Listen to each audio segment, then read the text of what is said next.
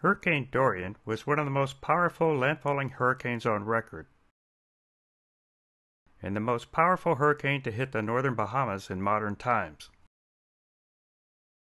Hurricane Hunter flights near Elbow Cay, Bahamas, estimated peak winds of 160 knots, or 184 miles per hour, and lowest pressure estimated at 910 millibars. Let's take a look at the history of this powerful hurricane before I get into the chase.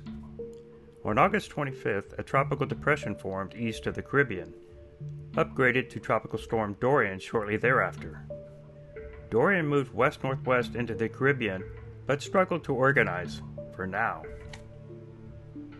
You can see Dorian circulation here on Guadeloupe and Martinique radars. As Dorian approached the U.S. Virgin Islands, the circulation became better defined. I have some video from Sean Caddison on her sailboat in St. Thomas, taken at the Red Circle.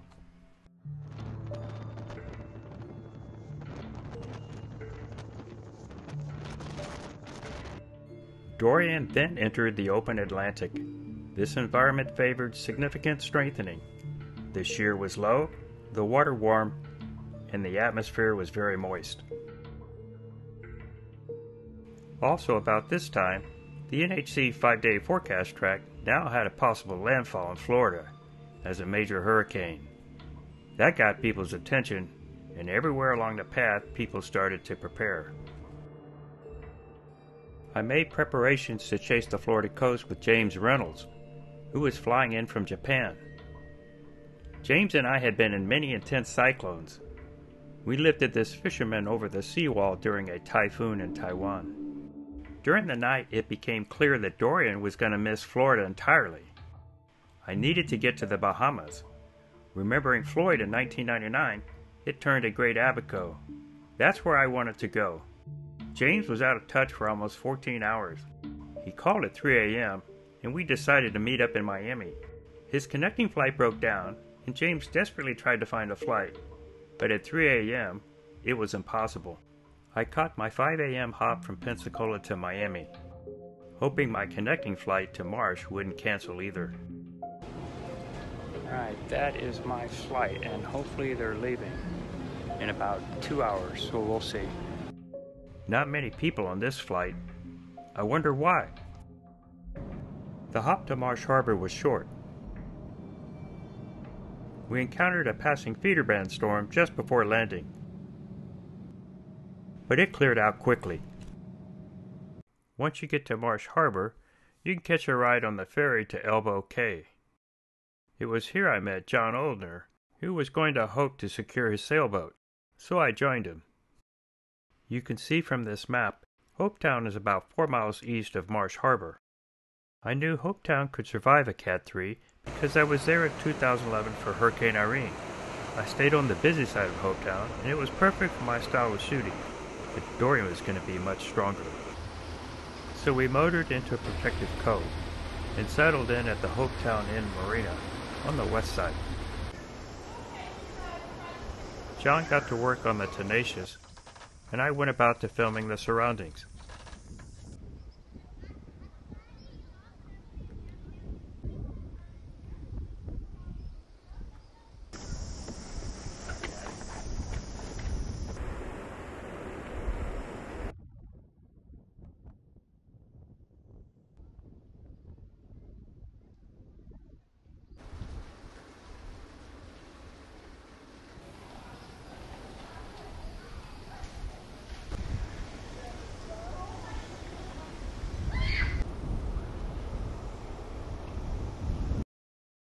One last sunset. During the night, Dorian remained steady at 150 miles per hour. By 8 a.m. the winds were 160, and 11 a.m. they were up to 180. That's where we're going to ride it out, in this building behind me, or actually in front of me. That's better. John decided not to ride out the storm in his yacht over here. So it's going to be John and I over here.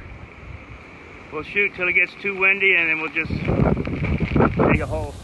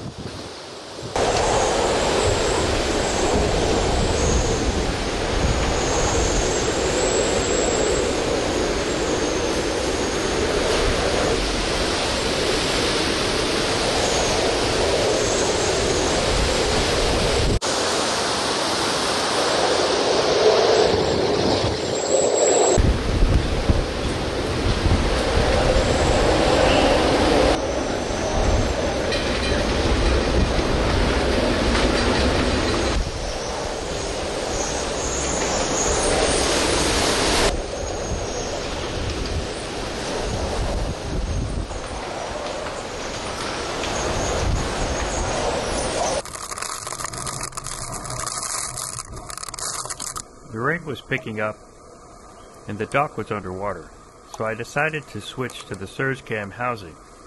It muffles the sound slightly.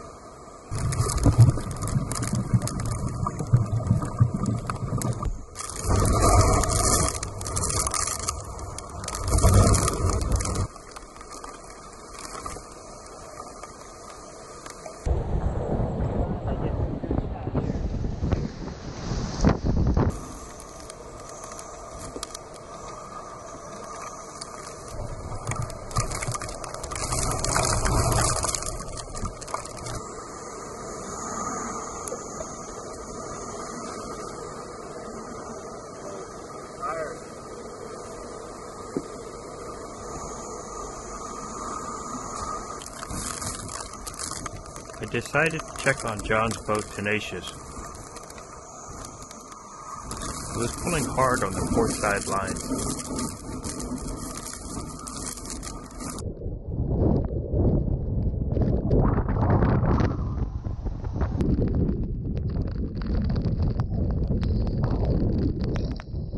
With the wind picking up and water almost a foot over the dock, it was time to exit the structure. I didn't want to go swimming.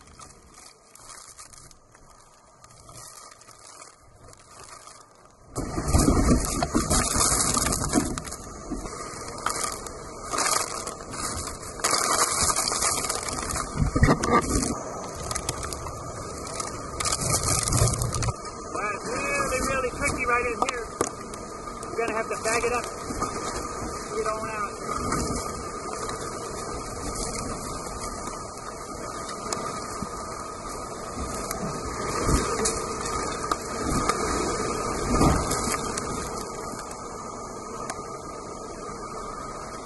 The arrow shows our location. I knew from experience the strongest winds were not far off, and I didn't want to get pinned down.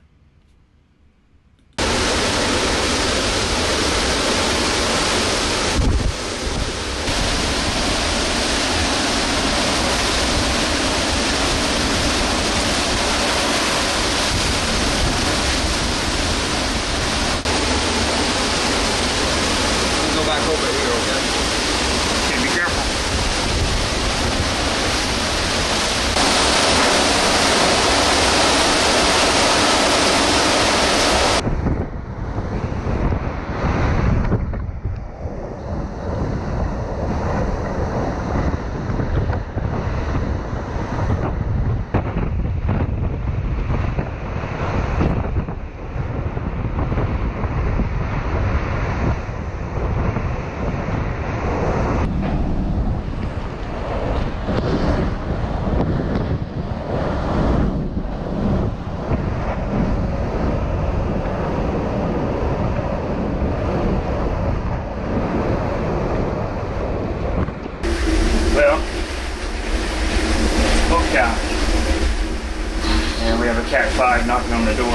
I think maybe an hour or so away from the eye.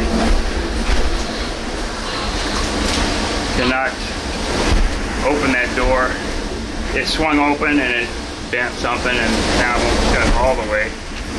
Luckily though, it's going with the wind. We'll have to watch that on the other side.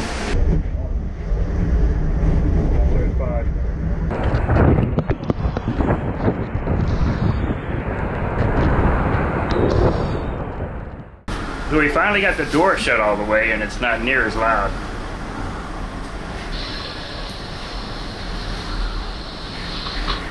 Let's see what we got. I'm getting 931, but it hasn't gone steadily up and it hasn't gone down. It sounds different. Yeah, it sounds different out there. But it's still a whiteout. Yeah, I stripped all these trees out. Here's a satellite animation of Dorian's approach to Great Abaco. Notice the eye becomes less cleared out as it nears. Another reason I wanted to get as far east as possible. Sun's out. Sun's out. Yeah, it jams up right here. It can't go too far. See water right there.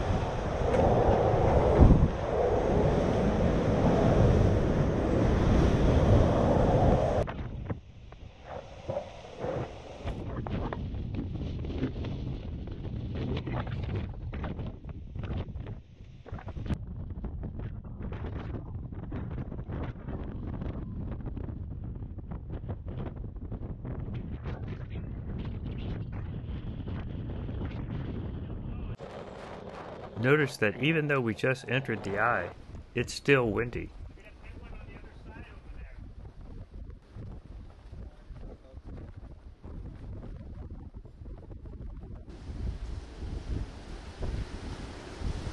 The backside hits.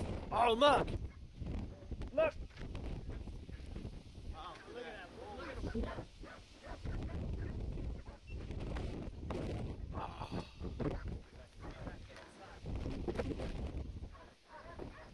There you go, guys. Right there. There you go. Here is a GoPro still. I accidentally put the GoPro in photo mode. Shots like this I dreamed about. We're in the eye, and you can see the full circle here. Right there. Over there. And it goes all the way around. And sometimes it clouds up with a little cirrus.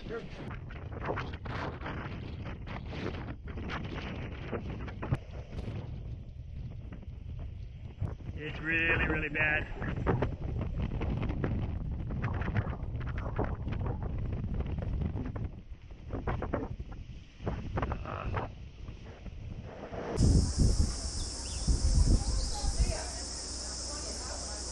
That is really something. Well, I did get it. Yeah, I went right over us in Hopetown. I can see a lot of boats that are pushed up on the beach or on the shore. All along here, there's not a boat out here. So if you had a boat in the cove here, it didn't make it. John's boat is underwater. 11:55, this is Central Time. So it'd be about 1 o'clock here. And here's the pressure. 911.2 is the pressure I'm getting. That is the edge there.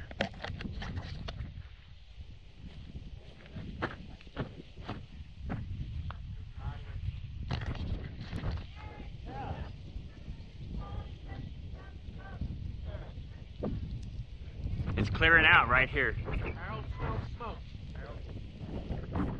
It's clearing out right there. Look at that.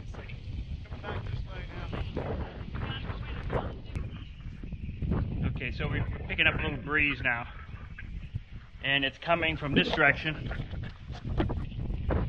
That direction right there, that's going to be our new wind direction. So we're going to be okay. We'll be able to get out in the eye of a Cat 5. Oh, man. Oh man, I have a Cat 5.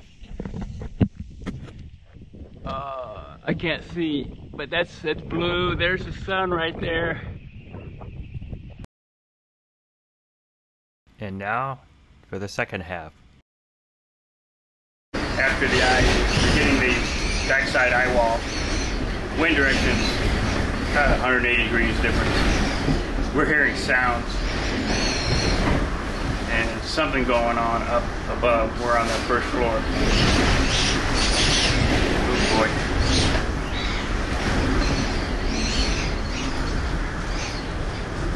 Blowing too hard to go out. Way too dangerous.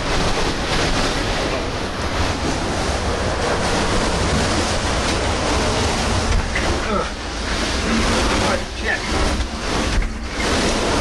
Hey, come here, Jim. Yep. Flip the lock. Got it? Don't go out there.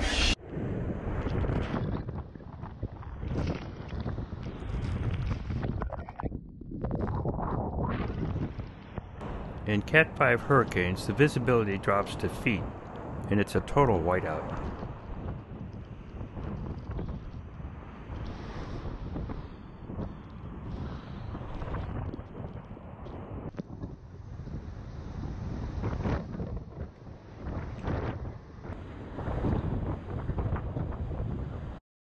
As Dorian wobbled northwest, we're on the edge of the intense core, transitioning to lower winds.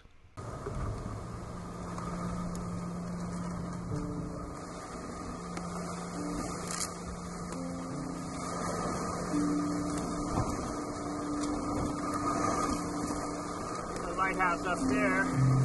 You can barely see it though.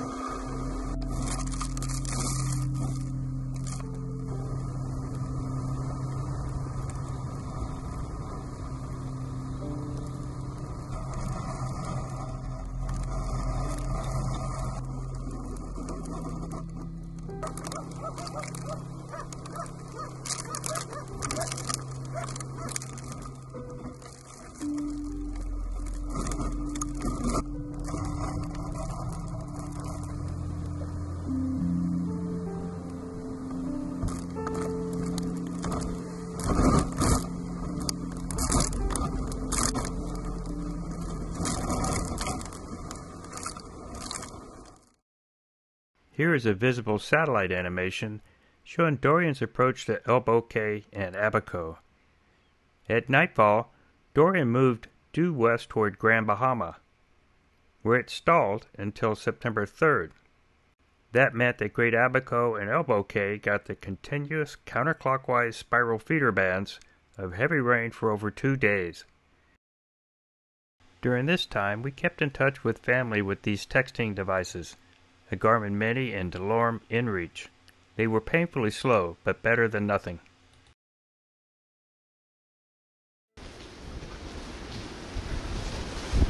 Finally, on September 3rd, the weather cleared, and I could do some filming. You could see across the cove to Hopetown proper, a dramatic difference from Cat 3 Irene in 2011.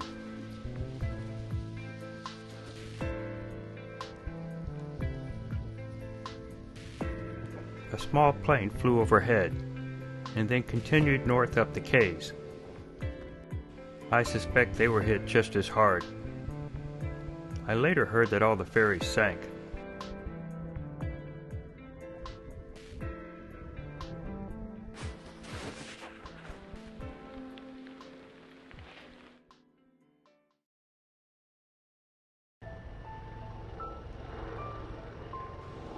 More and more choppers were buzzing overhead on day 4. We made our way across the cove, and I filmed some of the damage over there.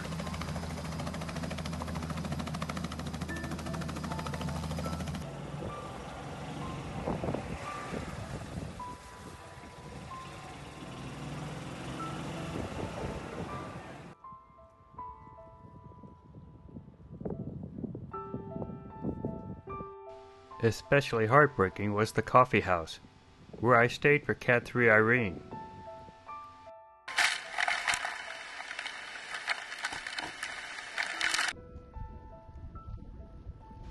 The cleanup began in earnest,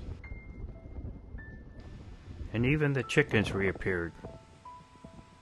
Who knows where they went during the storm?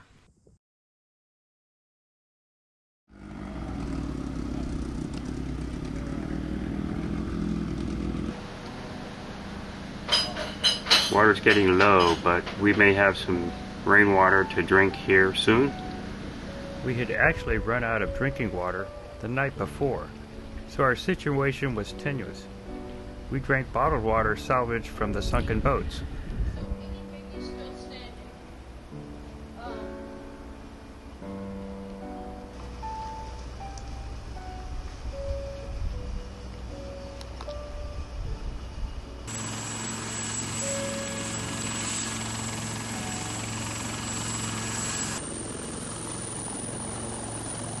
We managed to catch a hop over to Marsh Harbor. I took this last shot. Hopetown was not livable, and most everyone was evacuating. A few hours later, we got on a small plane to Nassau. The storm surge was really bad on Abaco.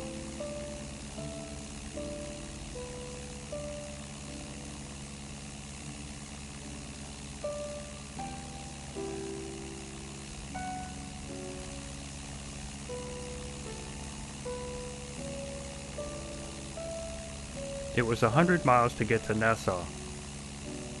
The airport was open, and we waited for flights back to the U.S. It was good to be going home.